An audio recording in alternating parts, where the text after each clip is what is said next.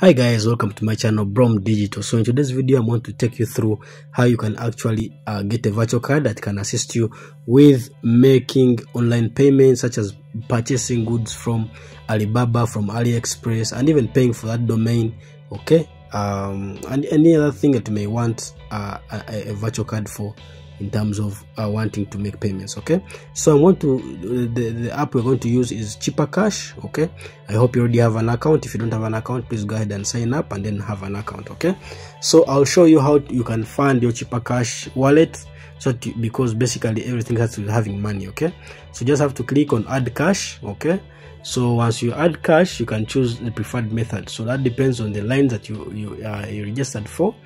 Okay, so you put in the amount and then basically the payment method will come. So the lines can either be your Airtel or your MTN, so whichever, you go ahead and click confirm. Okay, so once you click on confirm, the amount that you are requested to deposit will move from your mobile money to your ChipperCash wallet. Okay, so it is then when the money has reached your ChipperCash wallet, you see, I added 5,000 shillings.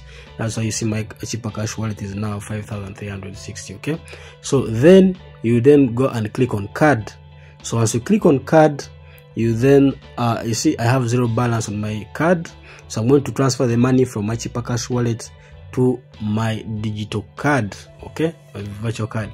So ChipperCash allows you actually to have a virtual card, and to do that you just have to complete the sign up and verification process by uploading your national ID details, and then they can go ahead and give you the card. Okay, so now you see they're telling me you've added 5,000 to your ChipperCash Visa UGX card. Okay, so you even get an email notification, that is if during the sign up process you go to attach your email. Okay, so once you see that, they'll then show you that your current balance on the card, okay, is 5,000 shillings. Okay, so once you have money on your digital card, you can then use that money to make your online payments. Okay, the good thing is, let's say if you have this 5,000 Ugandan shillings, and then you click on card details. So card details, ChipperCash will go ahead to share with you your account number,